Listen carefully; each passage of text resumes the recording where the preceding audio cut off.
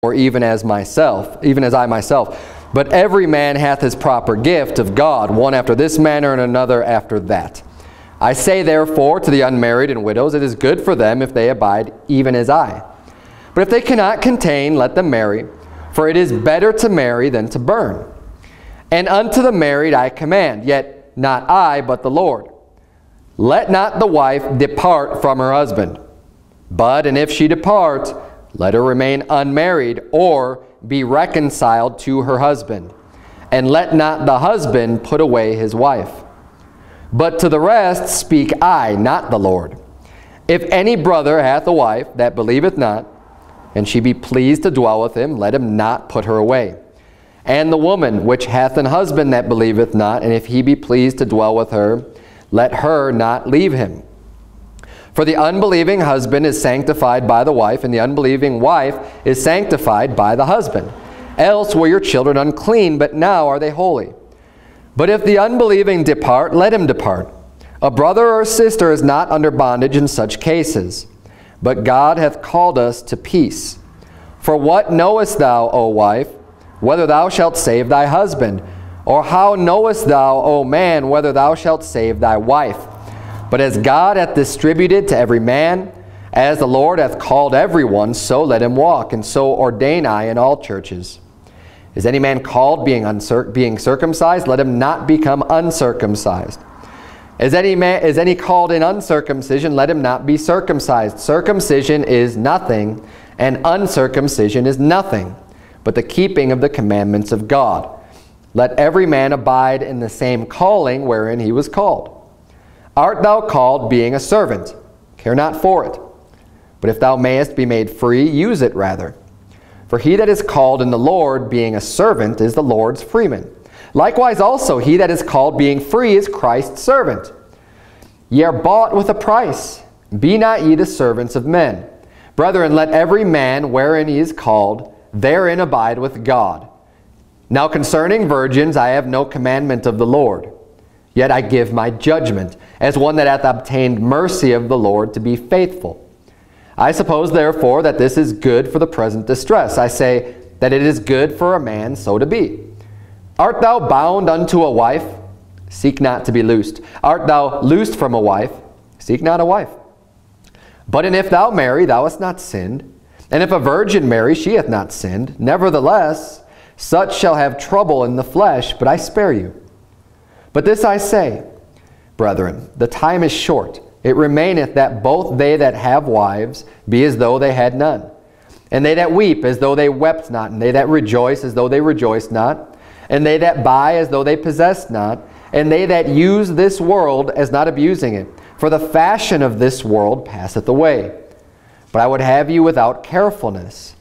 He that is unmarried careth for the things that belong to the Lord, how he may please the Lord.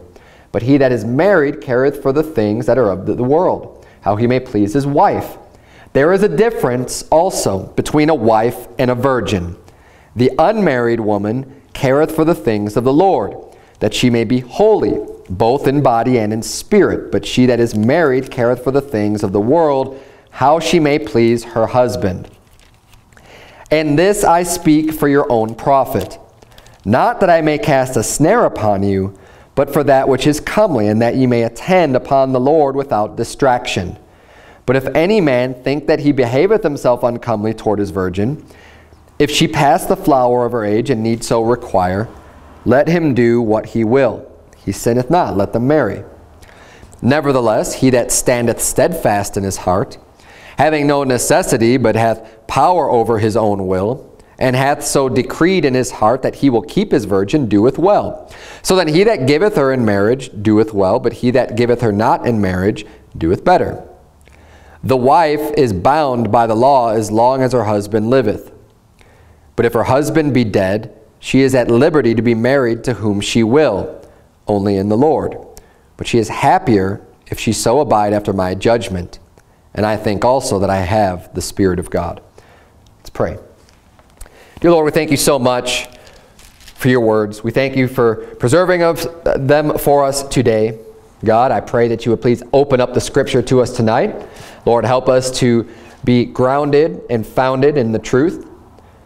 pray that you would please just fill me with your Spirit tonight. Lord, help me to preach this sermon the way that you would have me to do it. Help me to make the concepts easily understood, dear Lord. And I pray that you would please speak to our hearts and open up our minds and help us not to be distracted, dear Lord, but help us to be attentive and ready to learn. In Jesus' name we pray. Amen. All right, so it's a pretty long chapter, chapter 7 here, but there's a few main concepts that we're going to be dealing with tonight. And the number one main theme of this chapter is dealing with marriage and people who are virgins or unmarried and people who are married. And there's a lot of things that we go into. So the very first section, we're going to read the first few verses again, is the physical relationship that a man and wife have. So let's start reading in verse number 1. The Bible reads, "Now concerning the things whereof ye wrote unto me, it is good for a man not to touch a woman." So obviously, this Church of Corinth had written unto Paul, and they asked him some questions, right? They're new to the faith. They're asking Paul questions. Hey, what do we do in this situation or that situation? And he's saying, well, you wrote unto me about this. And he says, you know what? It's good for a man not to touch a woman. He's like, you're not supposed to just be sleeping around and committing fornication. It's good not to even touch a woman. And honestly, this is one of the reasons, we're going through our series now about being old-fashioned, right? About having old-fashioned values and how people might look funny at us or say things that because we're not going to fit in with this world. But we have values that looks at verses like this. We say, it's good for a man not to touch a woman. And what he's referring to here, just the primary application what he's referring to is having the physical relationship outside of marriage. Because the next verse he says, "Nevertheless, to avoid fornication, let every man have his own wife and let every woman have her own husband." That's what he's talking about. But in order to avoid fornication, in order to keep the spirit of what he's saying here, a lot of people think that, we grow up in a society where it's not a weird thing for people who are dating to be affectionate towards each other and, maybe holding hands, and not just holding hands, but giving each other big hugs, and then, even kissing or making out, right? These are all things that the world's going to say these are all acceptable while you're dating. But I don't think they are, right? Now, the biggest problem, what we don't want to do is give occasion to the flesh to sin. When you start getting heavily involved with somebody, as you're dating and you start to, touch each other more. He says here, it's good for a man not to touch a woman. And I think we could take this, pretty literally when you're not married. It's a good idea not to be touching women for the men, right? It's a good idea not to be doing that, because what are you going to do? I mean, what happens when you start, the more physical contact you have with someone, it builds up, and it's going to build up in your heart and in your flesh, your desire to want to do more, which usually the touching then leads to kissing, and then the kissing will lead to other things. Now, you want to be able to keep yourself pure, and the Bible says flee fornication. We just saw that last week. We need to flee fornication. We need to be as far away from fornication as possible. And in order to keep virgin before you're married, you need to just get it into your mind and set it in your heart that I'm not going to touch, someone of the opposite gender. I mean, obviously, if you greet someone, you give them a hug, that's one thing. But that's not what I'm referring to. And you all know what I'm talking about here when you start getting very affectionate towards someone while you're dating. Because it always leads to one thing. Anybody that commits fornication, I guarantee you they were kissing when making out before that. I mean, it would be very odd for that not to happen that way. And why? Because it all builds up, and it builds up upon each other. And not just that, I think there's more provisions that we should be making to not indulge in the flesh. So as you're growing up and as you start to meet people and you start dating, especially for the younger people, be chaperoned, be in a place that's public. And even as an adult, when I finally got right with God before I was married, and if I was going to date people, it would be a very, very public place, not in, and there's places you can go and have conversations and be alone. but still being out in public, where there's no way anything inappropriate is going to happen because you're still out in public. And that's what I believe that people ought to be doing. Those are the values that we hold here and that we're going to promote in this church, is for people, you know, like the Apostle Paul says, it's good for a man not to touch a woman. But nevertheless, to avoid fornication, let every man have his own wife. He's saying, you know, if you feel like, you know, you're having a hard time, you're not going to be able to control yourself, and you just really want to have that act with somebody, then get married. Because then it's fine. You want to do that? Great. Go ahead and do it. You're not sinning if you get married. The problem comes in when you want to do that, but you don't want to get married to somebody. Then you're committing fornication just to fulfill the lusts of your flesh. You're saying, look, if you want to do it that bad, if you want to have that type of relationship, then do it the right way and get married. Verse number 3, he says, let the husband render unto the wife due benevolence, and likewise also the wife unto the husband. So this is a two-way street in marriage. The husbands and wife. Now, I went over quite a bit on the roles on Sunday night, the gender roles. You know, we're going over the roles of men and women in the 50s and the good positive attributes that they had for that. And we went through a lot of scripture. I'm not going to turn to all of those tonight, since we just did on Sunday night. I'm not going to just re-preach everything that I just re-preached on Sunday night. But we're taught that the man, the husband is the head of the household. He's the one who God has given the authority to in the family. He's the one that makes the decisions. He's the leader of the family, and the wife is to submit and be under obedience to her husband in all things. We saw that. Read Ephesians chapter 5. It's very clear about that.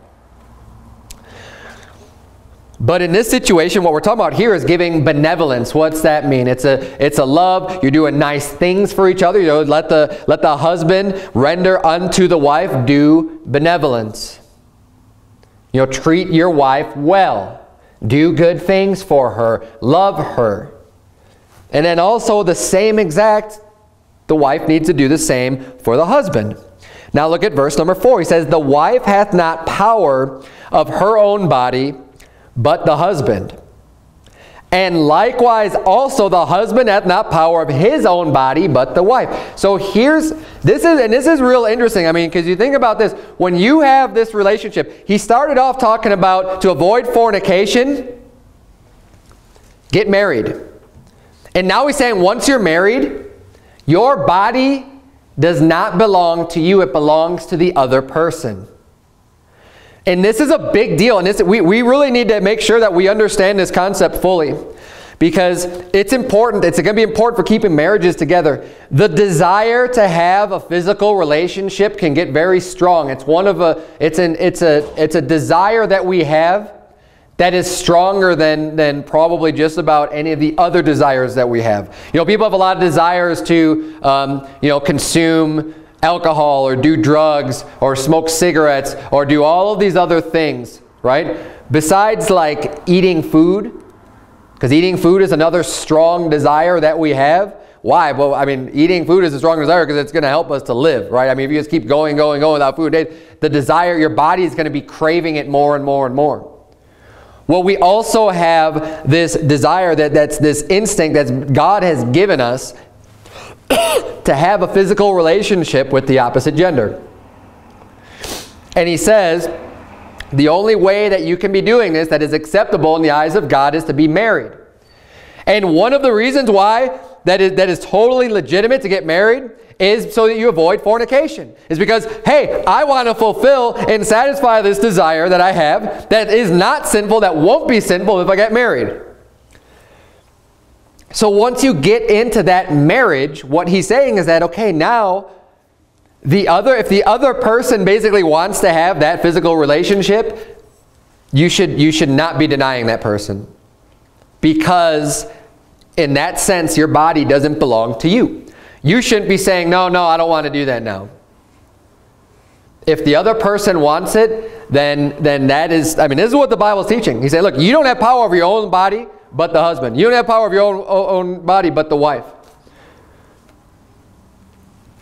So either way, you know, you have these common, you know, in the TV shows and the movies and stuff, you always see, you know, someone say, oh, I've got a headache and all this other stuff. The Bible's saying, no, that's not, you know, You need to be able to have this relationship with each other, because what's going to happen is the desire is going to build up, and the longer you go and you don't fulfill this relationship, you don't have a physical relationship with your spouse, it's going to be a lot more likely that one of you is going to be going off into sin and committing adultery, which is terrible, which nobody wants. Nobody wants that to happen, to destroy your marriage, to destroy your family, to split you up and whatever, and, commit a sin that's worthy of the death penalty and betray the person, all because you're not being obedient to the Bible in 1 Corinthians 7 verse 4, saying that, look, you really don't have the control of your body. It's the other person in the marriage.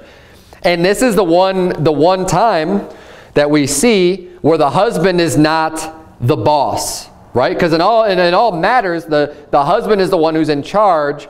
But in this matter, if the wife wants that relationship, the husband does not have the authority to just say no.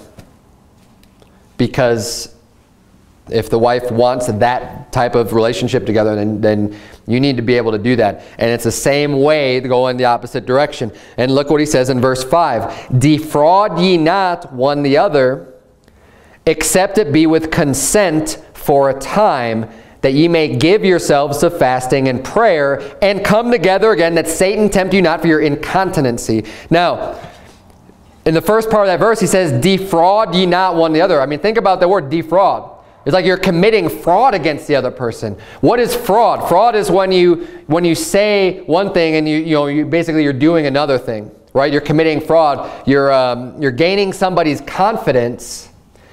Fraud would be like a bait and switch, right? That's committing fraud.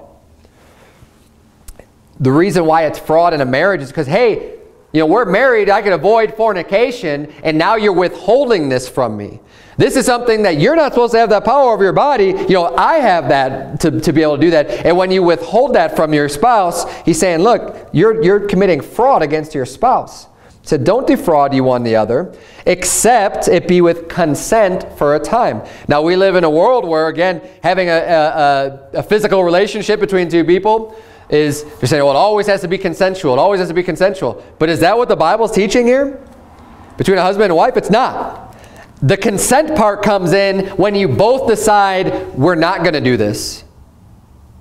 So really, if one person wants to do it and the other person doesn't want to have that relationship, the person that wants to is right to be able to do that. Now, look, I don't think it's good or healthy to force people. I don't believe that. But biblically speaking, you have the right? It's not that the Bible's not teaching that you both have to consent. But if you get to the point where you feel like you have to force your spouse into doing something, you've got a big problem in your marriage. Because that's not right either. I mean, it shouldn't get to the point where like you just have to force the other person, husband or wife. That's not a healthy relationship. You ought to be able to have that closeness, and you need to really examine why that is. Okay? But the Bible's not teaching here that it just always has to be consensual every time that you have that relationship. He says here that the consent comes when you both decide not to do it. So you're both abstaining from the physical relationship. That is from consent. And it makes sense to be consent because you have to get basically the permission of the other person to withhold yourself, since they're the ones in control of your body. Say, hey, why don't we not do this? Because, and here's the reason why. And it's not just for every reason. It says that you may give yourselves to fasting and prayer. Because when you fast, prayer and fasting are tied together like all the time in the Bible. You're always praying to God and praying over whatever you need while you're doing a fast. But in the fast, what that is you're withholding things from yourself. Usually it's food, but this is going in the spirit of the fast, is you're withholding all pleasure and all fleshly desires from yourself. You're humbling yourself. And I have an entire sermon I preach about fasting. But this is a reason, and it's a legitimate reason to say, hey, I'm doing a fast unto the Lord. I'm praying. I'm really trying to afflict my soul with this fast. So it makes sense to withhold the pleasure that you have with the physical relationship, but that needs to be consensual. Just say, hey, you know, this is what I want to do, so let's agree, you know, not to have this relationship for a couple of days. And think about that. How long do you often fast for? I don't normally fast for longer than a day. When I do a fast, that's a typical fast for me is a day. Some people do a day, 2 days, 3 days, right? I mean, a few days. I mean, if you got something really serious, maybe a week. But that's a really long time. I don't know a lot of people that fast for that long. I mean, that really is a long time. It's very, very seldom that you hear people fasting for that long. It just doesn't happen very often. And but I mean, you think about, you have a limit on how many days you can go without eating. And that's the reason he's given for not having that relationship. So that's the reason why you don't do this. So then when you're done with your fast, then you come together again. And he's saying, pick right back up and have that relationship. Why? That Satan tempt you not for your incontinency. Now, the word incontinency is basically means your inability to contain yourself. You are not able to contain the desire that you have. And basically, Satan would be tempting you to commit adultery. So he's saying when you don't have that relationship, when you defraud each other, when you are keeping yourselves apart from each other, not having the relationship that a husband and wife have, then Satan's going to be able to tempt you. And it's going to be a much stronger urge, and it's going to be a much more drawing temptation for him to get you and to snare you when you haven't had a relationship for a long time with your spouse. And that's just the way it is. I mean, that's the way that we work. Now, some people are are not quite as affected by this than others, but we're going to get into that. The Apostle Paul brings that up, and he talks about that being a gift that people have to keep their virgin, like the Apostle Paul did. He kept his virgin for his life. I assume I don't know his personal life, but the way that it reads and all the evidence that we have is that we know that he wasn't married. So I would just be under the assumption, since he said he kept the law, you know, as a Pharisee, blameless, and then also he's saying that people would be like him, that he kept his virgin. But that is not something that everybody is even capable of doing. And he explained it. We're going to see this all throughout the chapter. A lot of false doctrine is going to come out of 1 Corinthians chapter 7. And we're going to deal with that tonight. A lot of people will turn to this chapter to try to make an excuse for getting a divorce, or try to explain why, see, everybody in the world should be single, and that, you know, you shouldn't be getting married and all this other stuff. It's nonsense. It's nonsense. I was just having a discussion with someone a couple weeks ago that was saying that, you know, well, doesn't the Bible say it's, you know, you're basically doing that of the world when you please your wife, you know, like, so it's just better not to even have a wife at all. And I'm going to deal with that too. But let's keep reading here. Verse number 6. Now he says, so all these things, verse number 1 through 5, you know, these are all good, solid teachings. He's preaching the Word of God. Verse number 6, but I speak this by permission and not of commandment. And he's referring to the verses that he's going to speak after that. He's saying, but now I'm speaking unto you by permission. He has permission of God, you know, to be able to speak these things, but not of commandment. This is not a command that they have to follow. Verse 7, for I would that all men were even as I myself. So here's where he's saying, look, I would, he's saying it's my will, I would like it if all men were even like me. But every man hath his proper gift of God, one after this manner and another after that. He realizes and recognizes, look, not everybody has that same gift that he does, to where this isn't a really big problem in his life, to where the Apostle Paul is just thinking, man, I got to get married because if I don't, I'm going to commit fornication. But there are a lot of people out there. I think Paul is more the exception to the rule, which again, that makes sense too. Why would God give everyone that gift? I mean, how in the world then is the whole world going to continue, and people are going to continue to populate and be fruitful and multiply the earth? If everybody just was going to be an Apostle Paul and everybody kept a virgin and nobody got married, How are kids going to be born, right? And it's an instinct that God has given to us. So not everyone has that gift to where it's not a problem at all. I know I don't have that gift. And most people I know don't. Because it's a strong urge, it's a strong desire. And this is why he says, look, this isn't of commandment. He has permission. He has the Holy Ghost. He's preaching and he still is speaking God's word. But he's saying this is not a commandment. He's making very clear about that. And he says, I say therefore to the unmarried and widows, it is good for them if they abide even as I. And now here's where we can look at this verse and say, well, how did Paul abide? He abided by serving the Lord, preaching the gospel, keeping his virgin, and just doing all the things that are right with his life. So saying, is it good for people who are widowed or unmarried to abide as him? Of course that's good. There's no contradiction. There's nothing wrong with what he said. It's absolutely a good thing. Hey, I would that every unmarried and widow would abide like Paul did, that would be able to serve God with their whole heart and be able to live for God with their life. Amen. But it's better, but it says here, look at verse number 9. But if they cannot contain, let them marry. So he's saying, look, I wish everybody that's unmarried can live like me.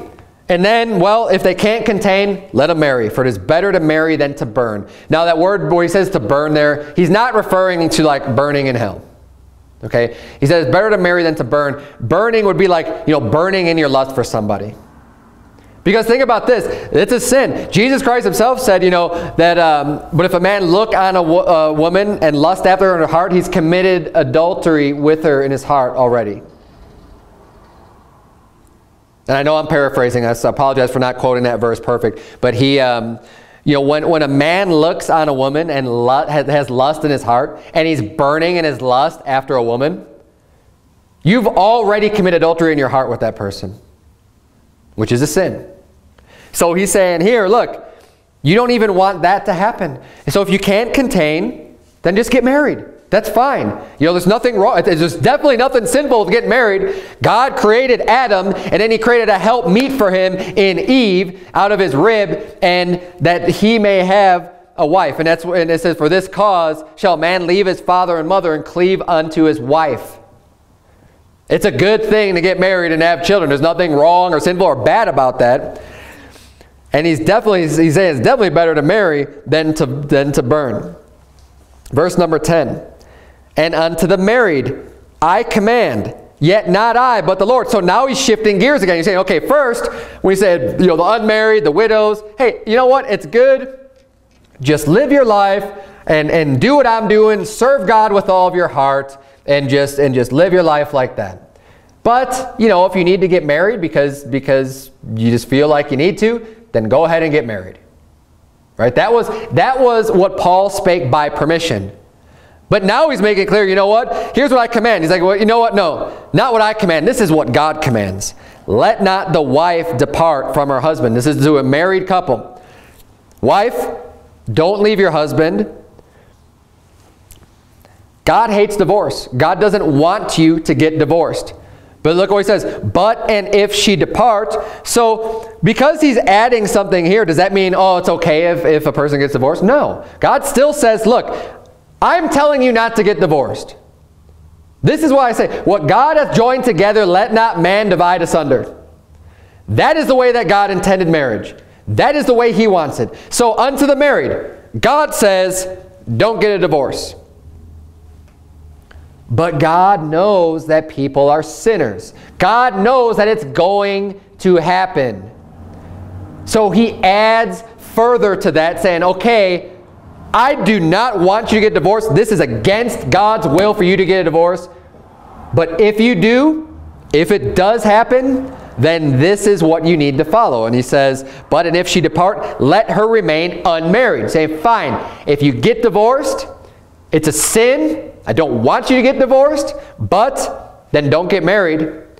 Or be reconciled to your husband. So you either remain unmarried, or you could go back and patch things up with your husband and then get married back to him. And let not the husband put away his wife. And he just adds that there, so it's, it's both directions. God does not want the husband getting divorced from his wife or the wife getting divorced from her husband. That's not what he wants.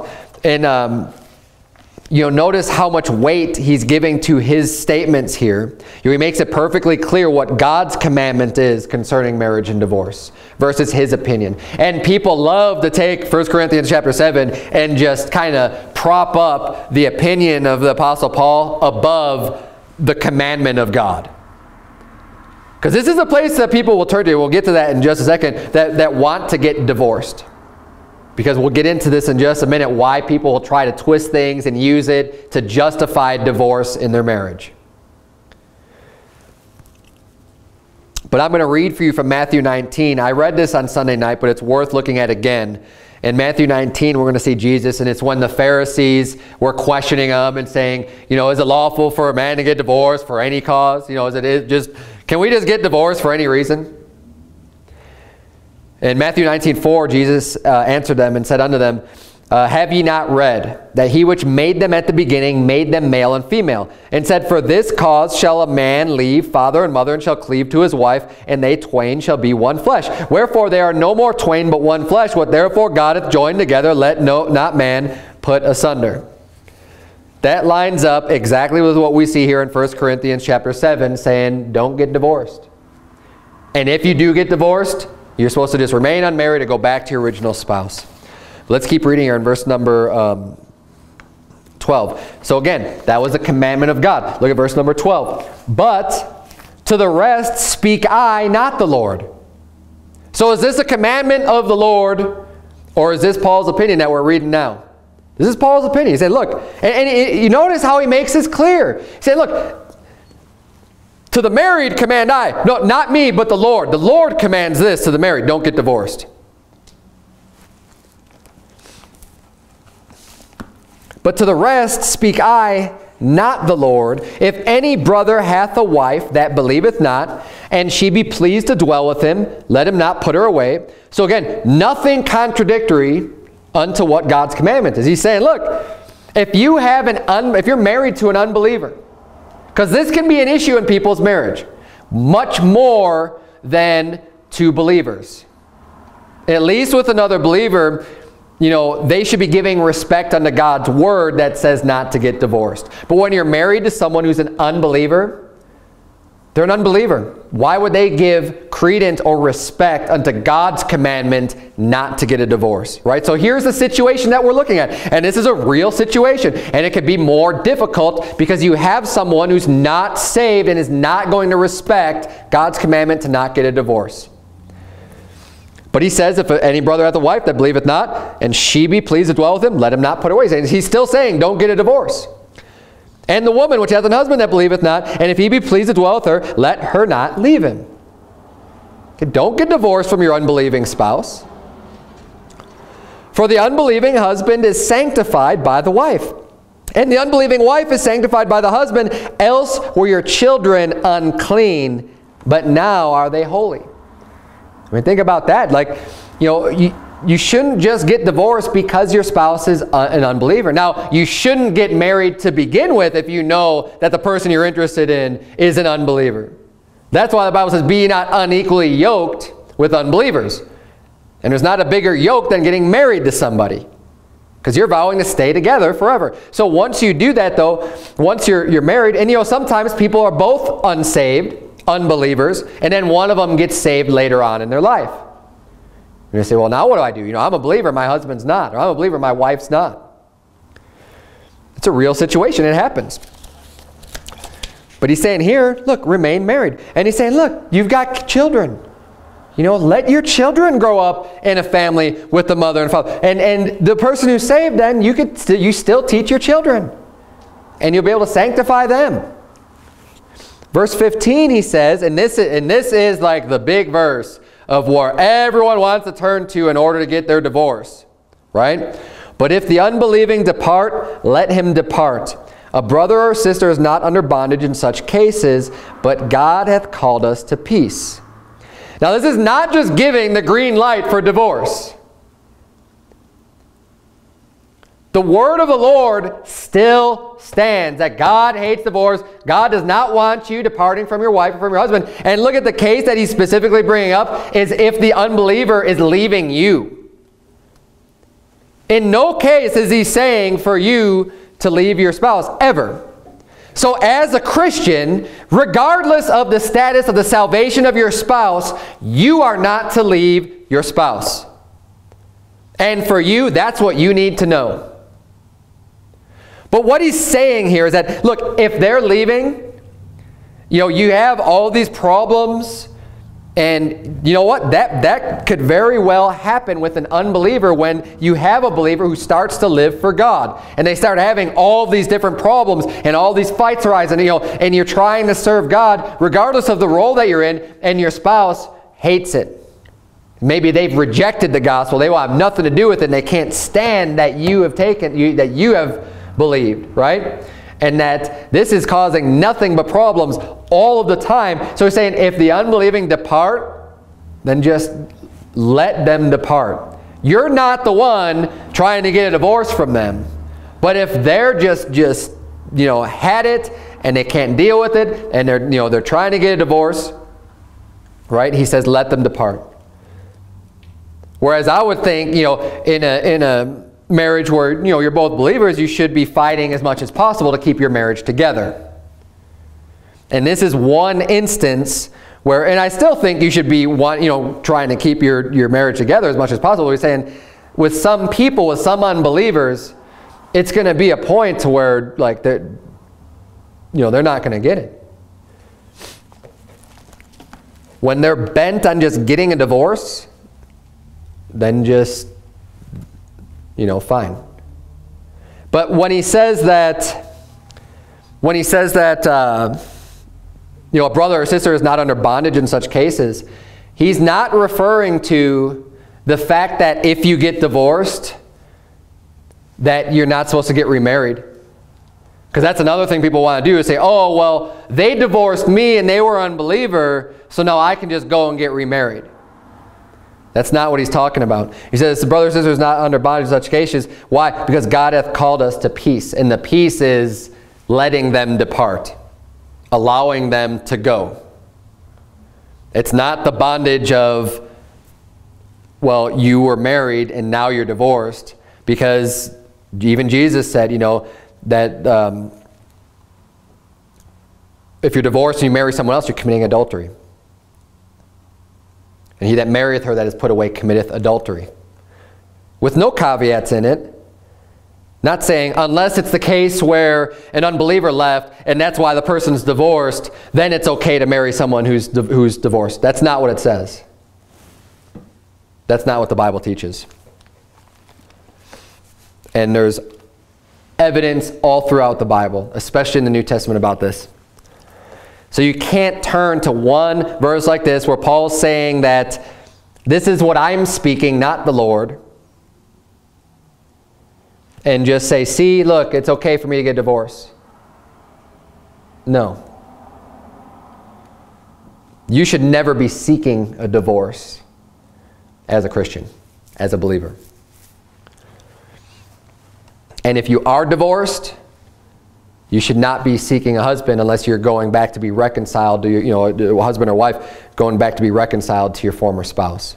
And that's only good unless if your ex gets married, you can never reconcile with them again. Even if they get divorced again, it's done. You can't do it. But look at verse number 16. So even in the midst of the Apostle Paul saying this, brothers and sisters, if the unbelieving depart, let them depart. For what knowest thou, O wife, whether thou shalt save thy husband? Or how knowest thou, O man, whether thou shalt save thy wife? Another reason not to get divorced. Even with an unbeliever, right? He's saying, look, you don't know. You might get your husband saved. You might get your wife saved. Don't just leave them because they're an unbeliever. Don't leave them because they're an unbeliever and they still drink and go to the movies and do all this other stuff that you don't like anymore because now you're saved and you're trying to live for God. He's saying, no, stay together. And it just made me think of, I think it's 1 Peter chapter 3.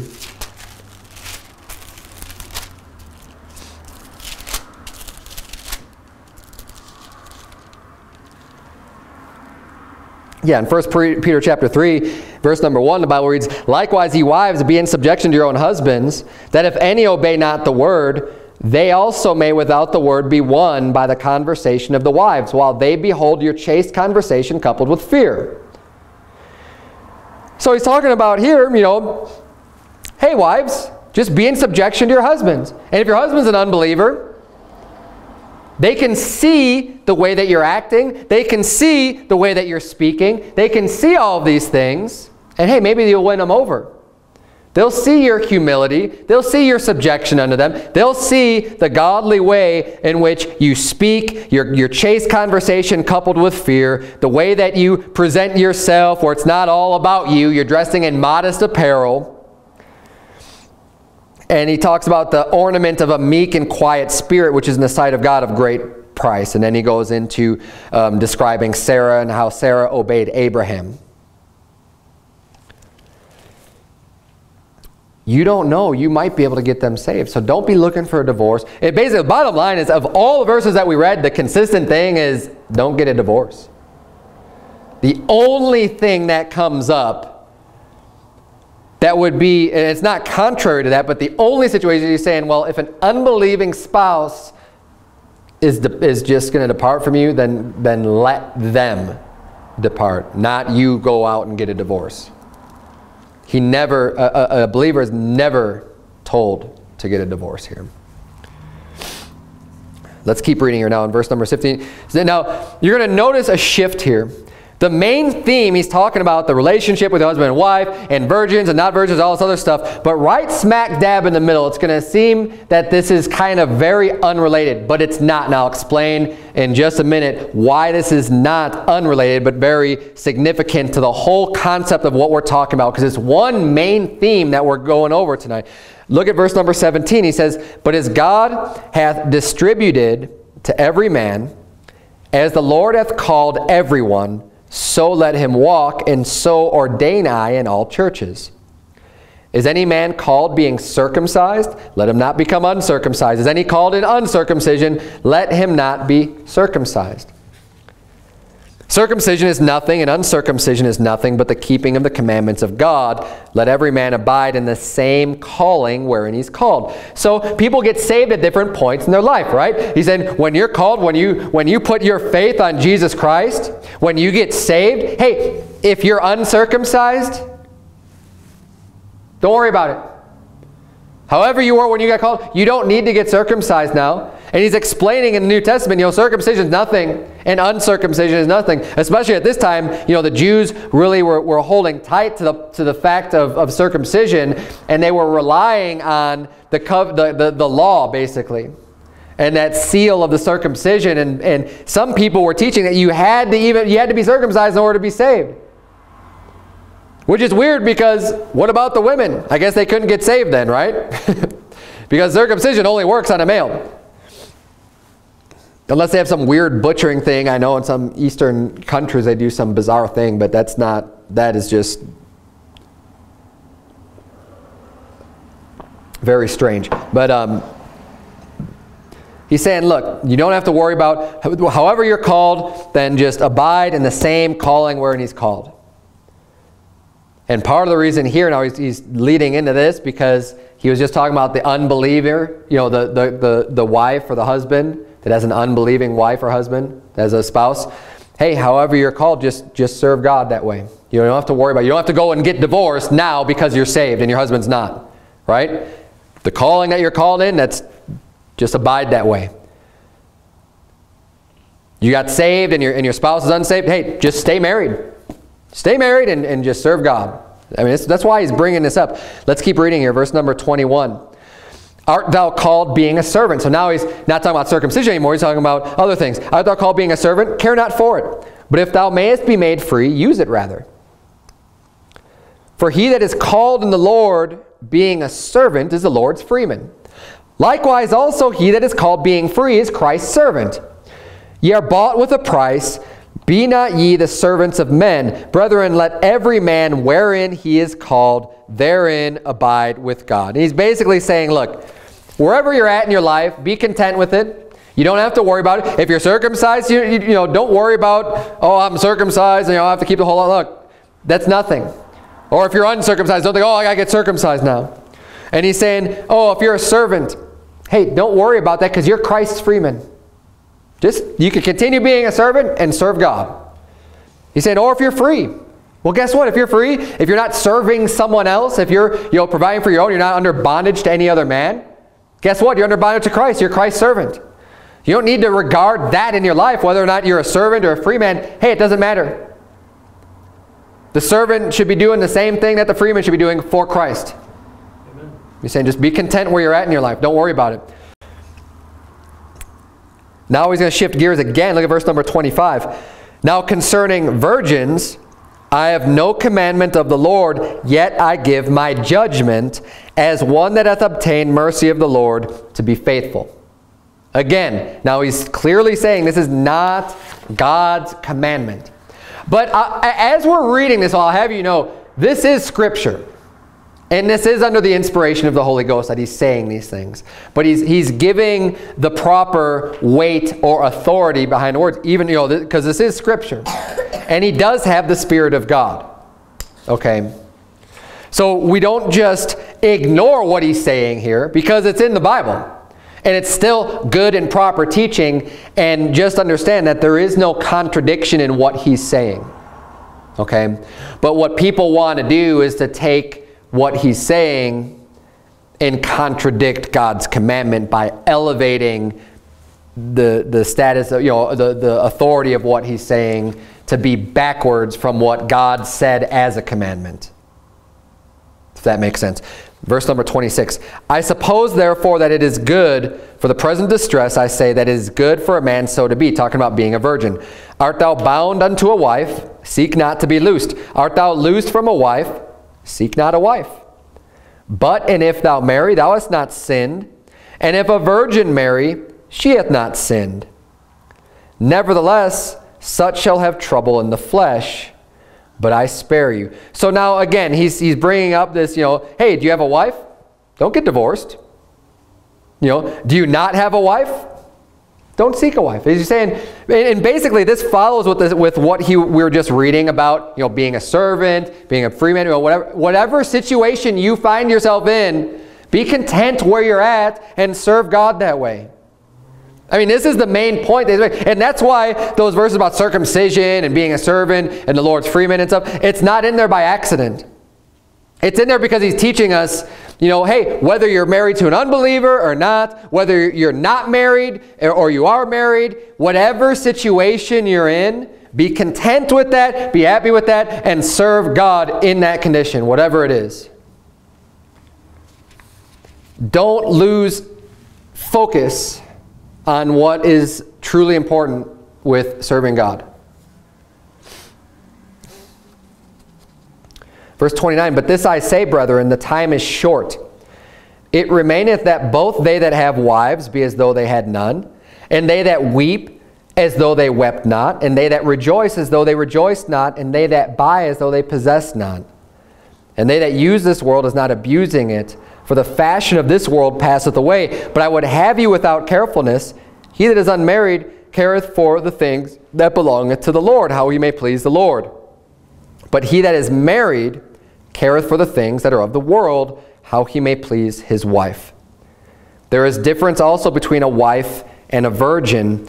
The unmarried woman careth for the things of the Lord, that she may be holy, both in body and in spirit. But she that is married careth for the things of the world, how she may please her husband. And this I speak for your own profit, not that I may cast a snare upon you, but for that which is comely, and that you may attend upon the Lord without distraction. Now, the first thing I want to point out here is in verse 34. Notice how it uses the word virgin and unmarried synonymously. He says, there's a difference between a wife and a virgin. Then he goes, the unmarried, referring to the virgin. Why? Because God expects and demands that if you are not married, that you should be a virgin. And that the only way you should not be a virgin is to be married, as it starts off in the beginning of this chapter. But when he's referring to the unmarried, he's just assuming that they're a virgin, because that is the standard, and that is what God demands. But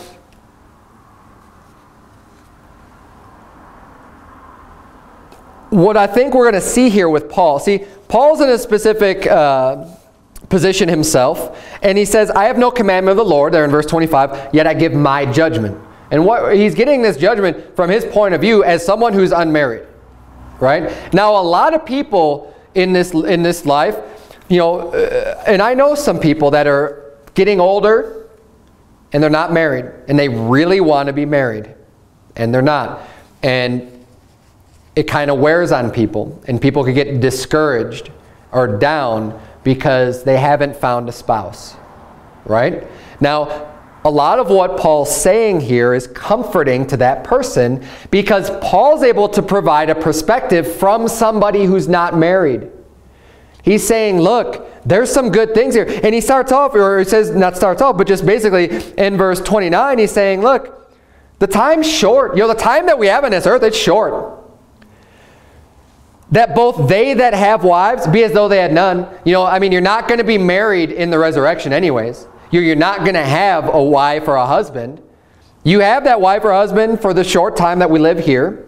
And he's going on about, you know, people that buy as though they possess not. Hey, all the things in this world, it's all going to be burned up anyway. It's all going to be gone. So don't focus so much, even if you don't have a spouse, on not having that spouse. It would be the same thing as focusing too much on not having a bunch of money, or not having other material possessions or things that you have, you know, because this world's just going to be burned up. He says, for the fashion of this world passeth away. It's all going to be gone. Don't let that bother you. This is supposed to be an encouragement to say, hey, don't worry about it. And then he goes on to say, look, he that's unmarried careth for the things that belong to the Lord, how he may please the Lord. He says, it's a good thing. It's fine. Hey, it's a good thing if you're unmarried, because now you can just devote all of your time to serving God and use that time wisely. Don't sorrow and stress and fret over not having a spouse. Serve God. You have a special opportunity to serve God completely with your time. Use it for that. And he's not saying not yet that you can't get married or something. He's just saying, look, when you're unmarried, you're unhinged. You could do more things. The reason why the Apostle Paul was able to just travel all over the place and just preach the gospel everywhere is because he didn't have a wife and family. He didn't have any other obligations to keep him back in order to support his wife and to do all these other things. He was able to just go off and do his job and just serve the Lord. And that's why he says here, but he that is married careth for the things that are of the world, how he may please his wife. And you know what? This isn't a bad thing. This is a good thing. Now, normally, you hear about worldliness, and he that is a friend of the world is an enemy with God, and amen to that. But that's not like, the way that is sinful, to be of the world and be like the world, is not the way that he's talking about it here. It's not like it's a bad thing to please your wife. Because it's a good thing. God wants us to render due benevolence unto our spouse. It is a good thing. That is a command of God, if you're married, to do those things. But he's pointing out here, they're saying, look, a husband or a wife is going by necessity to be spending time doing things for their spouse other than serving God, because they're married. But you, if you're single, you don't have to worry about that. You don't have to, do things that are going to be pleasing to your wife, because you don't have a wife. You could just be focused completely on serving God. And again, this isn't to say that marriage is bad at all. And in no context and in no way is the Apostle Paul ever even implying that it's a bad thing to be married. But God said it's not good for the man to be alone. Okay, so it's a good thing to have marriage. That's why he created Eve and all this stuff, and we have all these commandments about marriage and how God designed it, and how even in order to pastor a church, you need to be the husband of one wife. Think about that. Think about a pastor, hey, an elder, a bishop, someone who's serving God with their life, right? You can't even do that unless you're married. So it's not that getting married is a bad thing. He's trying to illustrate and just point out that, look, wherever you're at, if you're unmarried, great. Keep your virgin and serve God because you have extra time to do so. And I try to instruct people with this too, because, you know, I got saved quite a while ago, but I got right with God before I got married. And I started to use all my free time that used to be spent just in vanity, you know, when I was just completely living in the world. I started using that to do good things for God. Hey, I would go soul winning for hours. I remember in the early days of Faithful Word, I'd be able to help Pastor Anderson with anything that he needed almost all the time. I mean, other than when I was working, because I was working a lot too. But all of my Saturdays, my Sundays, you know, days, any other time, I was pretty wide open to serve God and to do whatever it was. And I was down for putting in all kinds of hours. Why? Because I didn't have any other obligations. And then I got married. And you know what? Some of that had to slow down because now I've got a wife. But before we had children, and I stress this too, if you don't have any children, you're married, use that time together to serve God. Because as you start having children, now all of a sudden it's going to come to the point to where it's like with us, we have 4 children. My wife and I don't go out soul winning together anymore unless maybe like one of our parents are in town and they're watching the children and we can both go out together. But when it gets to the point to where we're at now, it's just too much to bring to one person's house. You know, it's bringing an entire household to someone else's house. And we don't get to do that very often. So there's things that you do that kind of change your ability to serve God and how you do that. So if you're married without children, hey, it's a good thing to be able to go out together because those are going to be times that you wish you had later once you start having more children. But, you know, and basically wherever you're at, you know, because people get caught up about not having children. And I understand that. Look, when I got married, I wanted to have children right away. I loved it. And we had to wait a little while, not too long. But you want to have that child, but we need to just remain content with where you're at and use that to the fullest to serve God. Because the bigger your family, the more of these other, you could call them of the world, you know, things of the world that you need to be able to take care of. I need to be able to work enough to support my children and my wife and everything else. You know, so that might cause me to work extra hours in order to do so, in order to be a good father, to take care for my children. But, you know, depending on whatever situation you're in, you know, attend upon the Lord. And I think that's the point that he's trying to get across here. He's saying, hey, it's great. You're not married. Great. You could serve the Lord without distraction now. You can just 100% serve God. And if along the way you find that, you know what, I can't contain, you know, I need to get married, get married. It's not a sin. And people have a tendency to look at this kind of script and be like, well, wait a minute, you're doing less for God. Isn't that a sin? No. If you get married, that's not a sin. Now, if you just blow off serving God and just to do vain things and you just don't do the things that God's laid out for you to do with your life, yeah, okay, that's a sin. But getting married is not a sin. I mean, it specifically says that it's not. And I'm kind of beating a dead horse with that one, but that point should be so clear. It's just people, and I've heard this too many times, will turn to these scriptures and turn them on their head. It turns the whole doctrine and understanding on its head. When the reading's pretty clear. It's pretty reasonable. It's the people who want to rip verses out of context and just say, see, look, here, I could get divorced because of this. I'm not under bondage. No, why don't you read all the verses in the whole Bible about marriage and divorce and then just get the proper context of what he's saying here. Let's keep reading here. We're almost done. Verse number 36, but if any man think that he behaveth himself uncomely toward his virgin, if she pass the flower of her age and need so require, let him do what he will. He sinneth not. Again, just clear out. He sinneth not. Let them marry. Saying, look. And he says, if a man think that he behaveth himself uncomely toward his virgin, right? He's not basically saying, I'm not going to be able to keep my virgin. So I'm thinking I'm going to behave uncomely, like I'm going to lose my virginity here. If you think that's going to happen, he's saying, okay, you know, let him do what he will. He sins not, he sinneth not by getting married. Let them marry. Go ahead and get married then.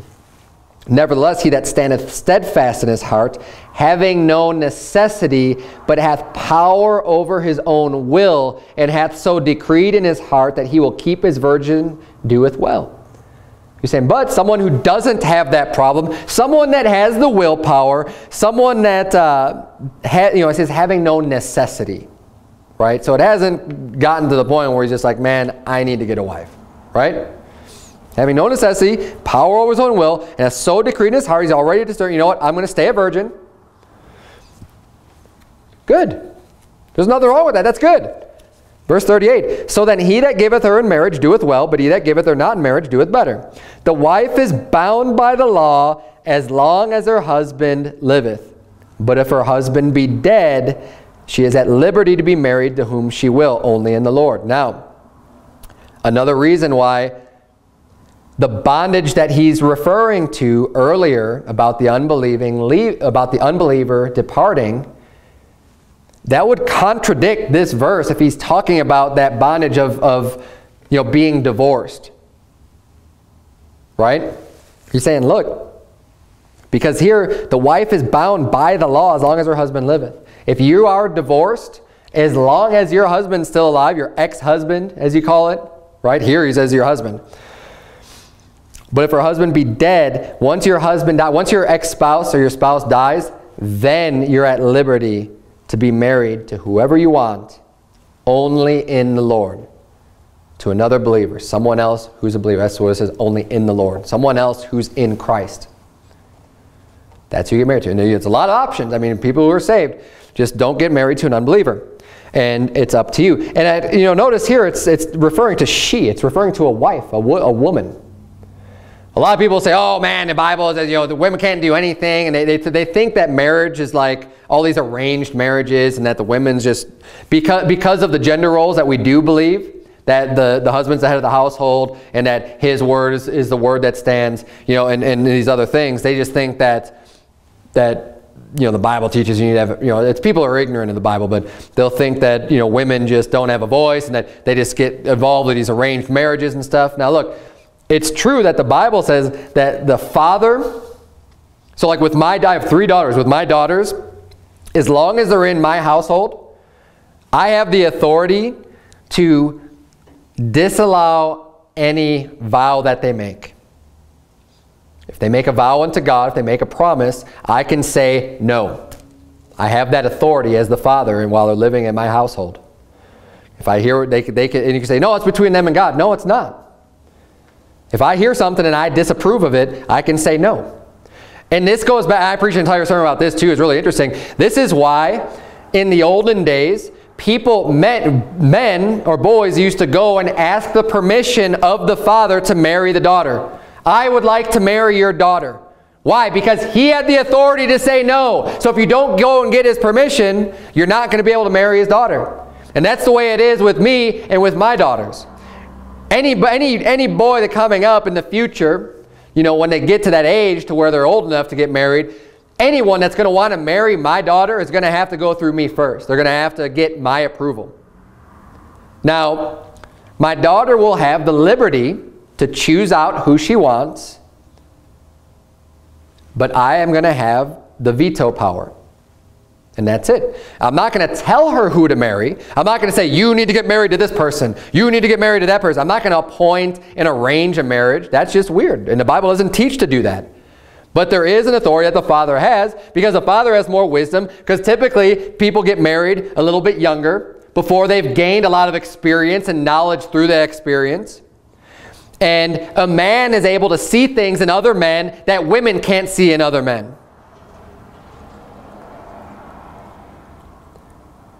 It's going to be a lot harder for a man to deceive her and me if it's some deadbeat or some loser that's not going to be able to take care of my daughter. Because the Bible does teach that the women are supposed to be dependent on, when they're at home, they're dependent on their father to provide for them. And when they get married, they're dependent on their husband to provide for them. So if my own daughter is going to go out and marry someone else and be dependent on them, I'm going to make sure that he's a good provider and that he's going to take care of her and love her. And that's the authority that the Bible, that God has given unto fathers. And would to God more fathers were invoking their responsibility and their authority to do such things.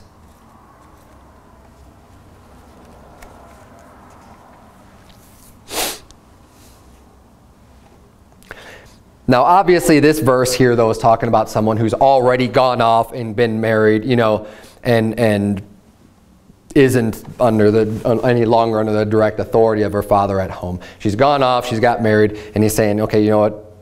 Now that your husband's dead, you're no longer bound by the law of marriage.